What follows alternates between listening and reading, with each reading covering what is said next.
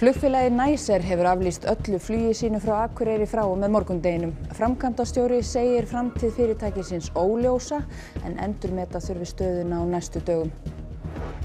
Þjófar ásælast nú mjög hvarfakúta í bílum. Kostnaður við ísetningu á nýjum getur numið nokkur 100.000 króna. Ísraelsher réðst inn í eina heilugustu mosku múslima í Jerúsalem í nótt og varpaði reyksprengjum að fólki. Átök milli Ísrael og Palestínu hafa harðnað að undanförnu og Sameinuðu þjóðirnar hvetja til friðar. 40 hús þar sem óleyfis búseta eru það hættuleg íbúum að slökkviliðið ýmist undirbýr lokun þeirra eða hefur krafið eigendur úrbætur. Fjöldi Íslendinga ætlar að bregða sér af bæjum páskana, bæði innan og utanlands. Þúsundir verja næstu dögum í sólinni á Tenerife.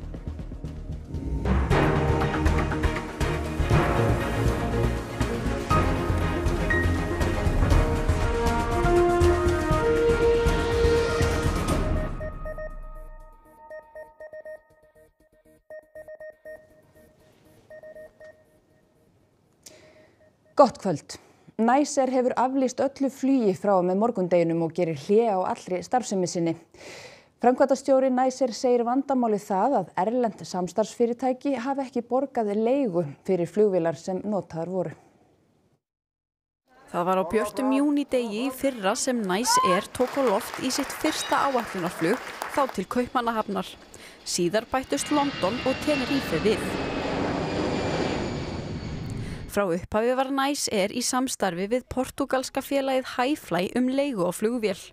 Næser greiddi Hi-Fly fyrir afnot af flugvél sem Hi-Fly leigði af þriðja aðila. Að sögn framkvæmdastjóra Næser hefur Hi-Fly ekki greitt leiguna og það ástæðan fyrir að Næser getur ekki veitt sína þjónustu. Öllum flugferðum frá og með morgundeginum hefur verið aflýst. Vanskil okkar flugrekstraraðila verða til þess að flugvélaeigandinn einfaldlega tekur hana. Og það eitthvað sem okkur óvitandi og í raun við höfum staðið í skilum með okkar greiðslur. Þær hafa bara ekki skilað sér alla leið augljóslega og því þessi ömurlega staða komin upp. Hvað verður alla þá sem eiga bókað flug hjá Næser? Því miður þá erum við að aflýsa flugum frá með morgundeginum þannig að það fara engir út frá okkur sem betur fyrr eiginlega getur við sagt. En við erum með farþega á Tenerife og þeim verður komið heim. En þeir sem eiga bókað hvað með greiðslur eins með gjafabréf og þess áttar? Sko þeir sem að greiða með krítar eða debetkortum fá þetta bara endurgreitt frá sínu kortafyrirtæki. Aðrar kröfur verða að hafa sitt farveg. Þorvaldur segir samskipti og viðskipti við Hi-Fly hafa verið með ýmsum hætti í gegnum tíðina en þó þannig undanfarið að hann hefði búist við að allt gengi vel. Engin viðbrögð fengust frá Hi-Fly við vinnslu fréttarinnar þrátt fyrir ítrekkaðar tilraunir. Framtíðarhorfur fyrir starfsemi Næser, hefurðu einhverju hugmynd þær? Ekki nokkra. Það verður bara komið ljós. Nú munum við bara endurmeta stöðuna á næstu dögum og vikum og meta framhaldið í stjórn. Ásthildur Sturludóttir, bæjarstjóri á Akureyri, segir stöðuna óheppilega á allan hátt og vonar að úr leysist sem allra fyrst. Svo virðist sem nú sé á ferð umsvifamiklir þjófar sem beina sjónum sínum að hvarfakútum í bifreiðum. Dæmi að einstaka verkstæði fái til sín alltaf 3 bíla á dag vegna þessa. Nýr hvarfakútur getur kostað nokkur 100.000 krónur. Að undanförnu hafa borist ábendingar inn á Facebook-hópa að verið sé að stela hvarfakútum undan bílum. Hvarfakútur hluti af pústkerfi bíla og ætlað að draga úr mengun vegna brennslu á jarðefnaeldsneyti. Hér sjáum við hvarfakút sem hefur verið rifinn undan bíl, en það í rauninni ekki kútarnir sjálfur sem menn vilja, heldur það sem þeir hylja. Það eru eðalmálmar í kútunum sem freista þjófana. Platína, ródíum og palladín, þetta eru mjög svo verðmætir málmar og verð á málmum hefur farið upp.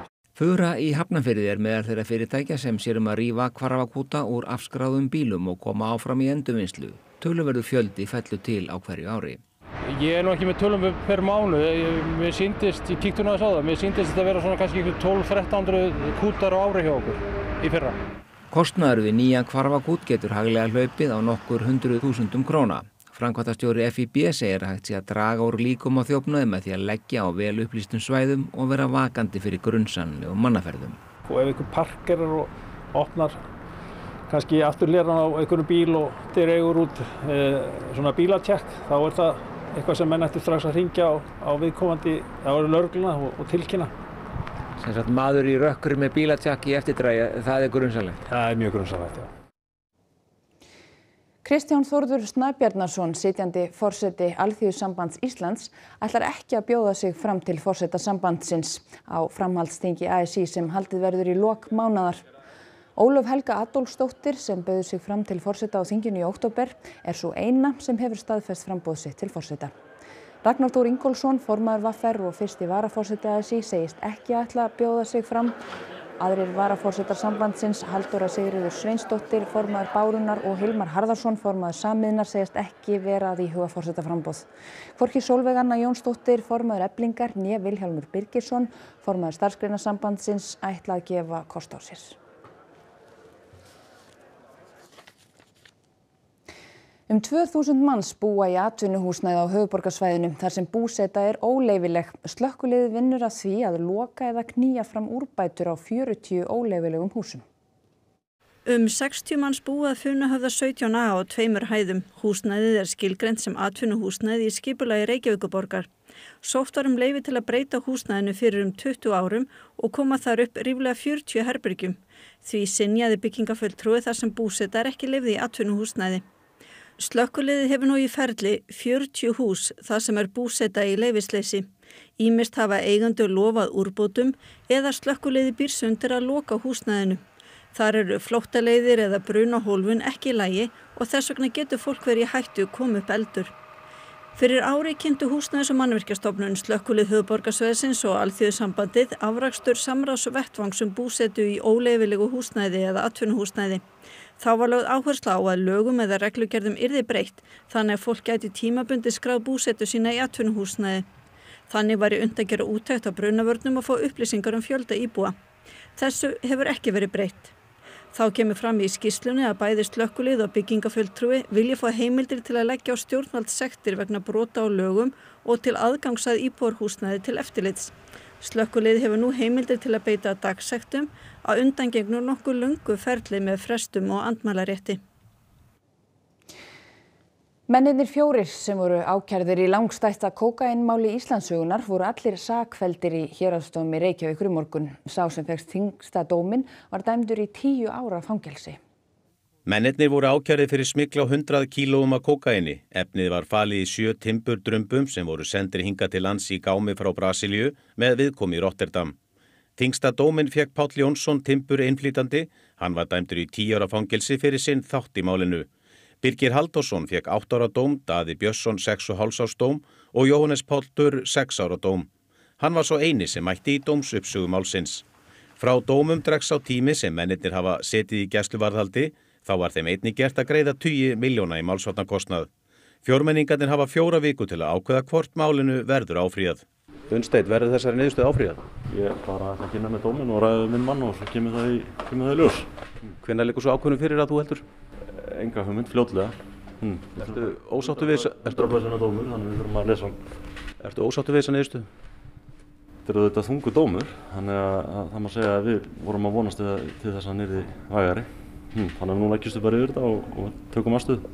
Saksóknari krafðist hámarksrefsingar fyrir brotin eða 12 ára fangelsis. Aðstoð og saksóknari segir að það sé ríkissaksóknara að ákveða með framhaldið. Við bara metum það sérstaklega þegar við bara förum yfir dóminn. Ég var náttúrulega bara að fá hann í hendunar, þannig að við hjá embættinu munum bara skoða það í framhaldinu og svo eins og ég segi þá er það endalega í höndum ríkissaksóknara hvernig hann metur dóminn með tilliti til annarra fordæma og svo fram eftir götum. Mildi þykir að enginn hafi farist í rassíu Ísraelshers í Al-Aqsa moskuna í Jerúsalem í nótt og loftárásum á Gaza í kjölfarið. Ramadan, heilagur föstumánuður múslima, stendur nú yfir. Al-Aqsa moskan sú 3. heilagasta í íslamstrú. Þar var verið að halda föstumánuðinn heilagan snemma í morgun þegar Ísraelsher réðst inn og skaut reyksprengjum að fólki við bænahald. Rauði hálfmáninn í Palestínu segir að fjöldi fólks hafi særst í árásinni. Samtökin segja einnig að Ísraelsher hafi hindrað störf sjúkraliða á vettvangi. Ísraelsk lögregluyfirvöld segja að rassían hafi verið gerð vegna óeirðarseggja á unglingsaldri sem höfðu lokað sig inn í moskunni vopnaðir skoteldum. Eldflugum var skotið frá Palestínu í átt að Ísrael í kjölfar árásarinnar en loftvarnakerfi Ísrael skaut þar jafnharðan niður. Svar Ísraela var að varpa sprengjum á Gazaströnd Palestínu og Ísraelsher segir að þessar myndir sýni að bækistöðar Hamas öfgasamtakana þar hafi verið sprengdar í loft upp.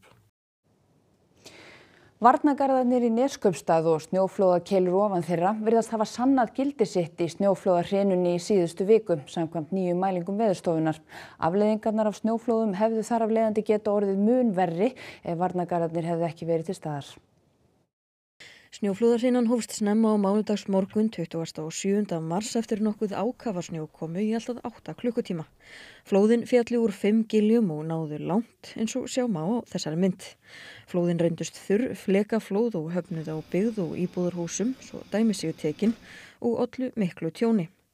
Seinni hluti hrinunar hélt áfram á miðvikudeginum 29. mars en þá kom nýlægð að landinu með mikilli ofankomu. Snjóflóð! Mörg stór flekaflóð féllu þá ofan Neskaupstaðar, meðal annars á snjóflóðakeilur ofan við varnargarðana. Þau flóð voru blautari og efnismeiri en hinn fyrri. Snjóathugunarmenn og aðrir sérfræðingar Veðurstofunnar hafa undanfarna daga kortlagt og kannað umfang snjóflóðana sem féllu dagana 27. mars til 31. mars. Í skýrslu þeirra segir að hafi verið að ræða svokallaðan iðufaldur sem samskonar snjóflóð og féll á Flateyri árið 2020 og olli sömuleiðis talsverðu tjóni. Þeir segja einnig að varnargarðarnir og ekki síst keilurnar ofan þeirra hafi virkað og sannað gildi sitt því þó fyrstu flóðin hafi fallið utan þeirra þá hafi garðarnir komið í veg fyrir mögulegt mikið tjón. Til dæmis féllu stór flóð 5. 30. mars og fleiri flóð degi síðar, flest þeirra á varnargarðana og ekkert hafnaði á byggð líkt og þau fyrstu. Verjendur þeirra sem ákærðir voru vegna hoppukastalaslysins á Akureyri vilja nýja dómskvadda matsmenn að málinu áður en aðalmeðferð þess hefst. Verjendur telja mikla vankanta hafa verið á matsgerð sérfræðingana sem lykilgagn í málinu. Þörf sé á nánari skoðun á til dæmis á jarðfestingum, leiðbeiningum uppsetningu kastalans auk veðurmælinga. Saksóknari telur ekki þörf á frekara mati á sönnunargögnum.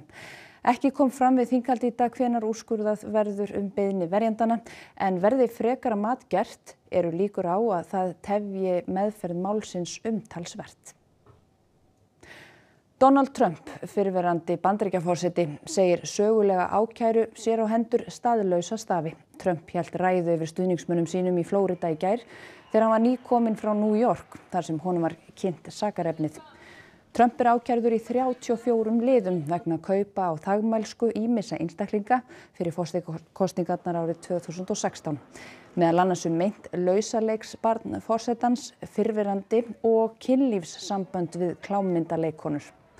Trump segir að ákæran sé tilraun pólitískra andstæðinga til að hafa áhrif á framboð sitt fyrir forsetakosningarnar á næsta ári. Réttarhöld í máli Trumps gætu hafist svipaleyti og forval repúblikana í byrjun næsta árs. The only crime that I have committed is to fearlessly defend our nation from those who seek to destroy it. Everybody said this is not really an indictment, there's nothing here. My lawyers came to me and they said, there's nothing here. They're not even saying what you did. We are now a failing nation. We are a nation in decline. And now these radical left lunatics want to interfere with our elections by using law enforcement. We can't let that happen. If you took the 5 worst presidents in the history of the United States and added them up, they would not have done near the destruction to our country as Joe Biden and the Biden administration have done. Páskahelgin gengur brátt í garð og margir Íslendingar ætla að bregða sér af bæ. Meir en 3000 manns hafa flogið héðan til Tenerife síðustu vikuna og sum virðast ekki endilega á þeim buxunum að snúa heim aftur. Það sýnir sig víða að fjölmargir hafa ákveðið að leggja land undir fót og elta sólina uppi nú páskana. Ekki síst hérna á langtímastæðinu við Leifsstöð sem orðið kappfullt af bílum. Og áfangastaðurinn sá sami hjá flestum. Tenerife. Við erum að fara til Tenerife með stórfjölskyldunni. Við erum að fara til Tenerife, eins og venjulega fara allir Íslendingar til Tenerife. 16 flugvélar fóru frá Keflavík til Tenerife þessa síðustu viku fyrir páska. Mest 4 á einum degi. Ein til viðbótar fór frá Akureyri. Það eru meira en 3000 manns sem hafa haldið til eyjunnar sólríku síðustu vikuna. Þó eru sum sem ætla annað í sólbað, þó ekki nema á næstu eyju. Hvert förinni heitið? Kanari? Já, Kanari. Aðeins öðruvísi en allir hinir. Ég að fara til Lanzarote. Og hvað ætlaðu að vera lengi? Ég ætla að vera aðeins lengi. Ég með svo mikið uppsafnað sumarfrí eftir margra ára vinnu, þannig að ég verði út mánuðinn. Og var það löngu ákveðið að fara út? Já, nokkrir mánuðir. Og hvernig tilfinningin að vera loksins á leiðinni? Bara dásamlegt. En það er líka gott að vera í Íslandi, þannig að Mjög góð, þetta langþráð frí. Það hefði ekkert verið til í að vera hérna heima páskana? Jú, en það er betra að vera á Kanari. Það er komið nóg að kuldanum hérna. Og vitið þið hvað þið ætlaði að gera úti? Já, við erum eitthvað að fara að snorkla og fleira. Já, ég er ekki alveg viss, en ég veit að það verður gaman. Já, tala og versla og gott að borða. Já, bara ljóta þess sko. Ætlaði að vera lengi? Við erum eitthvað 10 daga. Já, 10 daga. Og ætlaði þið sérst að koma tilbaka aftur? Já. Nei, þetta ekki. Haldið þið komið eitthvað tíman aftur? Til Tele? Nei, hingað. Nei, ég held ekki sko. Nei, við erum eitthvað fastar þarna. Þau okkar sem stefna ekki suður á bóginn ætla mörg engu að síður að bregða sér á bæ. Búist við fjölda fólks á Akureyri þar sem mörg freista þess að nýta sér skíðafærið. Eins flykkist fólk til Ísafjarðar. Þar var aðalstrætið þakið snjó í dag svo hægt væri að setja skíðavikuna og á föstudag hefst tónlistarhátíðin Aldrei fór ég suður. Og Pétur Magnússon, fréttamaður okkar, staddur við Suðurlandsveg. Pétur, hvernig gengur umferðin úr bænum? Jú, við erum ekki á leiðinni suður og það virðist ekkert sérstaklega margir vera á leiðinni suður akkurat núna. Traffíkin hér á Suðurlandsbraut er ekki sérstaklega þung, en hjá mér er Hannes Þór Guðmundsson, varðstjóri hjá umferðardeild lögreglunnar. Hannes, hvernig hefur dagurinn verið í umferðinni? Já, svona bara eiginlega frekar rólegur. Þetta er bara eins og sjáið sjálfur á veginu hérna. Þetta virðist bara, það var smá svona hvellur í dag. Maður held þetta yrði eitthvað en svo bara er þetta ekki orðið neitt núna sko. Nú er þetta ansi stór ferðahelgi, er eðlilegt að traffík sé svona í léttara laginu á svona síðasta vindegi fyrir langt frí? Já, þetta er bara farið að breytast, þessar stóru helgar, þessar ferðahelgar, þetta bara munstur er farið að breytast rosalega mikið, þetta er svona farið að dreifast miklu meira, þetta er ekki þessar sprengjur sem voru alltaf bara svona fyrir og eftir þessar helgar, þannig að umferðin er bara svona eins og á virkum degi sko. Þannig að þið búist ekkert við meiri umferð seinna, er hápunktunum náð í umferðinni tilur? Já, kannski í dag, en ég get alveg trú að yrði eitthvað á morgun sko. Og svo get ég trú að yrði svolítið töluður umferð hérna á mánudaginn, seinni partinn.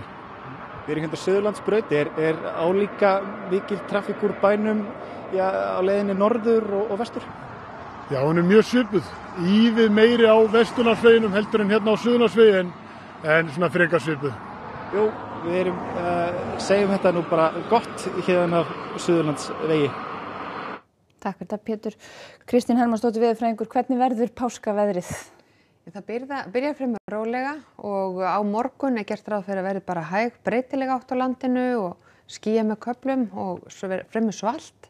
En svo tekur að hvessa og það verður hvöss suðaustanátt með rigningu á föstudaginn, sérstaklega þó sunnan og vestanvert landið en líklega þurrt fyrir norðan. Laugardagurinn verður svona rólegri og svo verður aftur hvöss suðaustanátt á páskadag. En sjáu þið eitthvað lengra fram í tíman? Það lítur út fyrir að verði fremur rólegt veður eftir páskahelgina og kólnar heldur. Og léttið þá til? Það er ekki gott að segja. Vonum það. Takk fyrir að þú fer betur yfir þetta í veðurfréttatímanum á eftir. Gerið það. Páskasiðir eru margir og fjölbreyttir, rétt eins og mannfólkið. Í Árborg hafa börnin kynnt sér hefðir ólíkra landa í aðdraganda páska undanfarna vikur og valið sér ýmsar leiðir til að miðla fróðleiknum. Það er stutt í gríni hjá krökkunum sem segja íslensku málshættina alltaf jafn skemmtilega.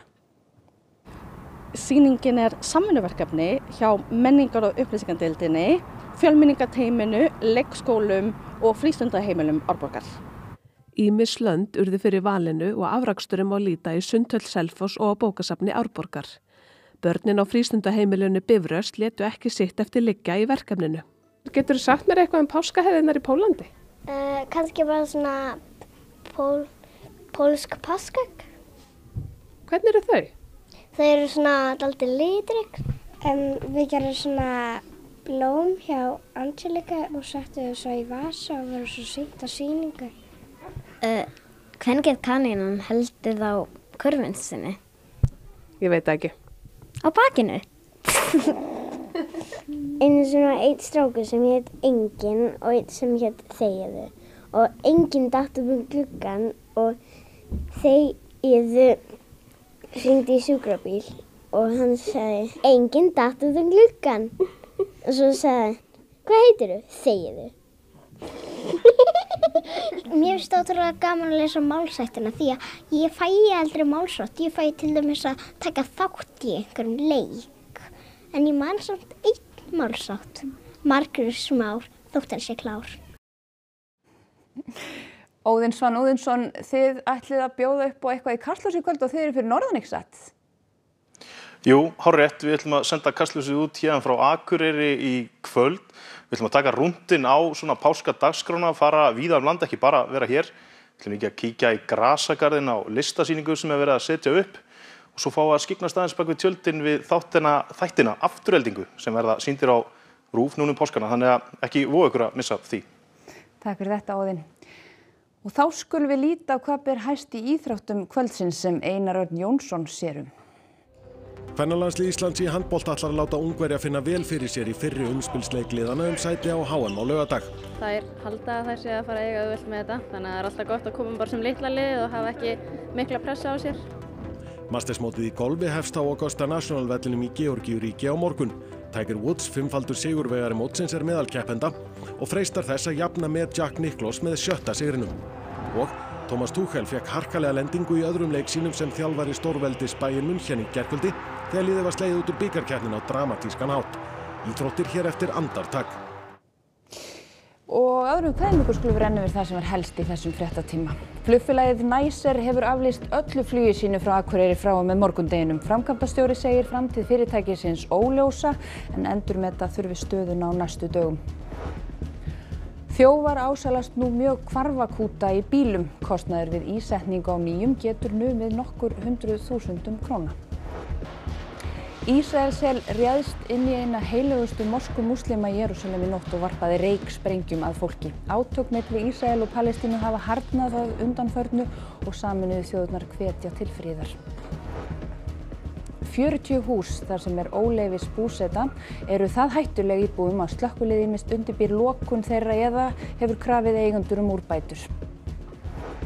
Fjöldi Íslendinga ætlar að bregða sér af bæjum páskana bæði innan og utan lands. Þúsundir verja næstu dögum í sólinni á Tenerife.